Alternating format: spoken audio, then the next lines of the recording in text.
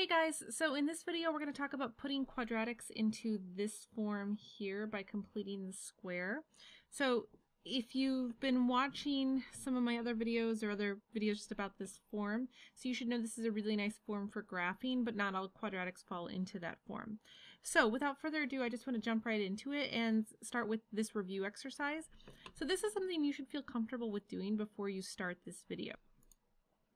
If you're not, I have some videos on how to do this in great detail that I'd highly recommend that you watch before attempting this video.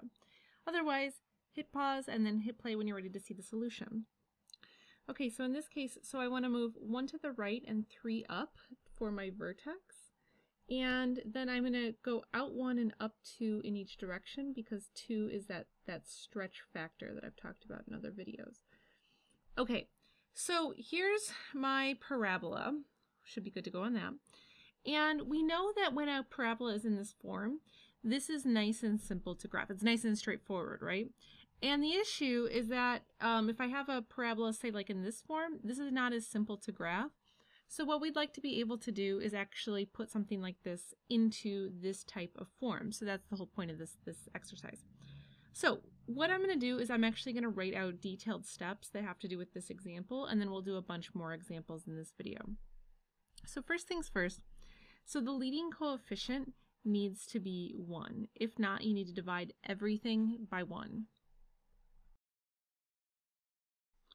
Okay, so this is going to look a little bit odd in some ways because we're going to do something to f of x. But let me write out the equation one more time just to show you what this step looks like.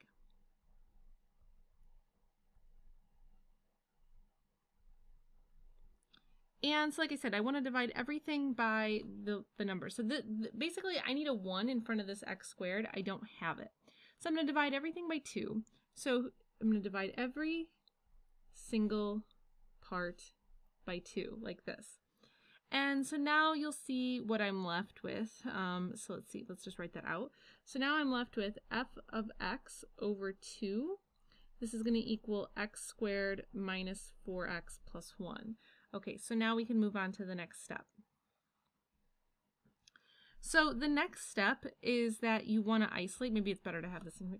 The next step is to isolate the x terms. So I'll write that down. So in this case, this is where I was left off.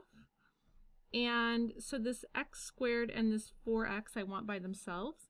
So I'm going to go ahead, actually I'll do this in the pink color just so you can track what I'm doing. So I'll subtract 1 from each side. So I get f of x divided by 2 minus 1 equals x squared minus 4x. Now, there's a lot of different ways actually that people describe how to do this. And I try to do the way that feels the most like completing this square. If you watch other videos or if you look in other books, you might see a slightly different way. And if you prefer a different way to do this, I mean, that's totally fine. But I'm just showing you the way that is most consistent with the same explanation I give for completing the square. Okay, so now that we have this, so notice that on this side I can complete the square on this, and so that's what I want to do. So let me clear some space and then we'll start completing the square. So I'll write this down. Okay, so now I want to complete the square on each side, so let me bring back my equation. So this is what I had, and so now I just want to note here. So my b in this case is -4, therefore my half b is -2, and therefore my half b squared is 4.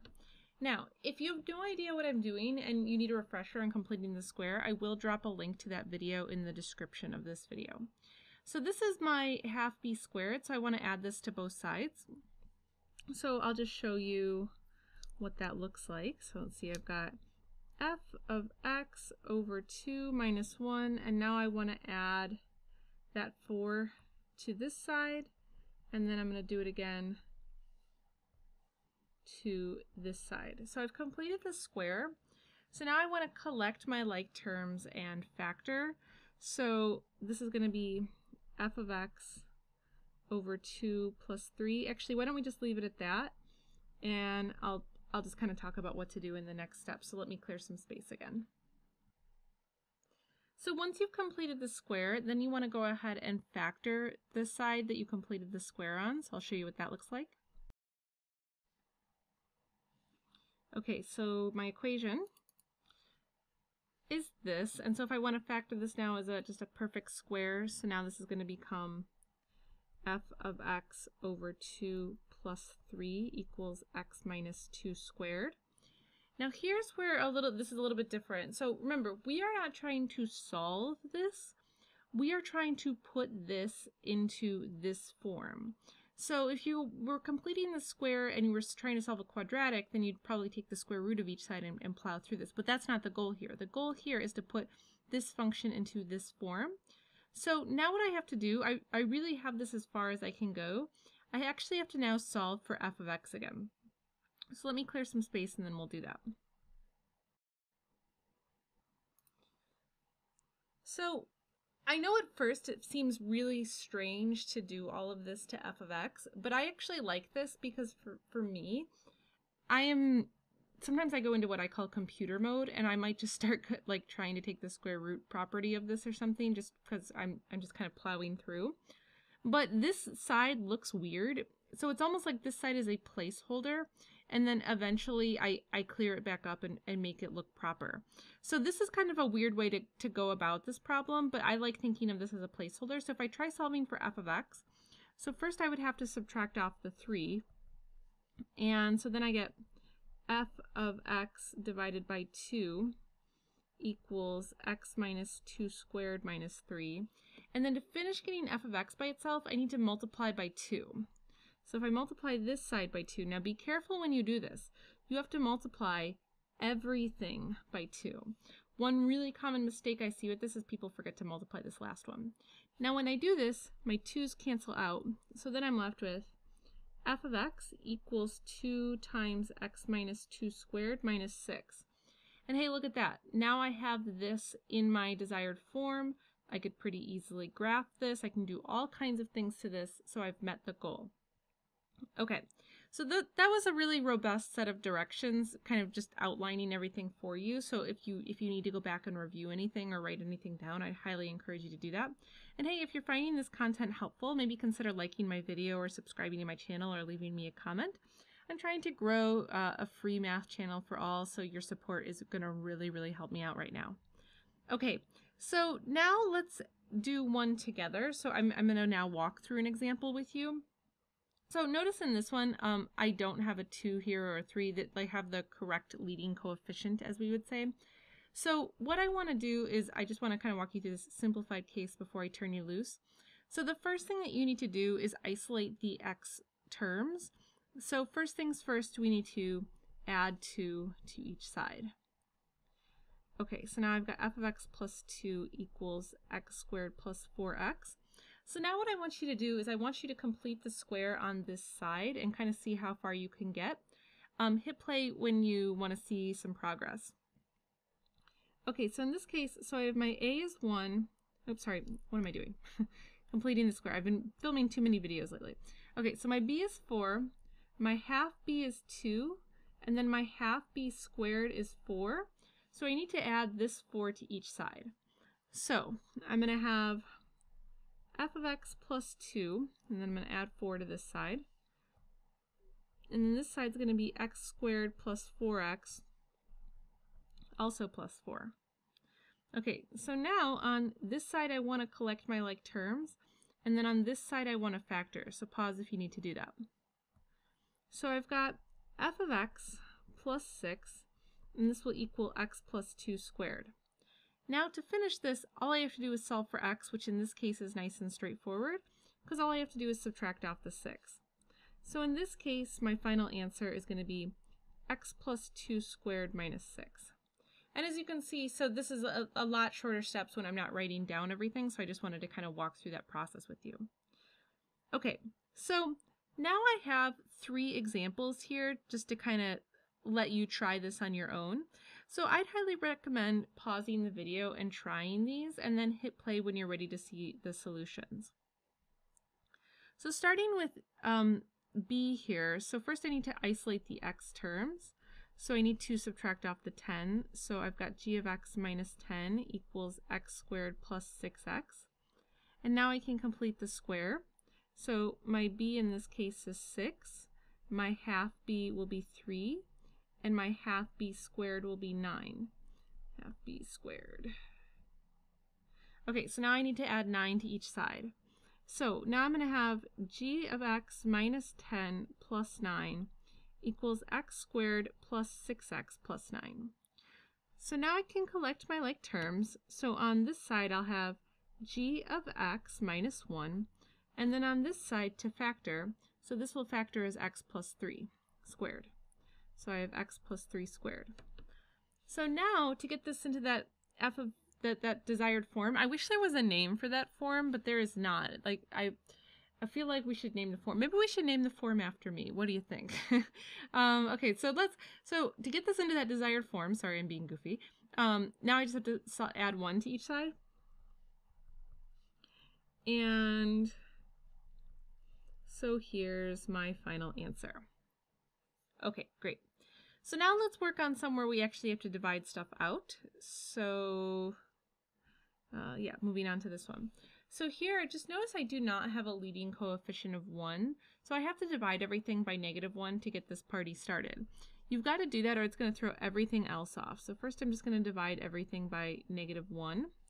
So I'm just going to leave this placeholder as a -1.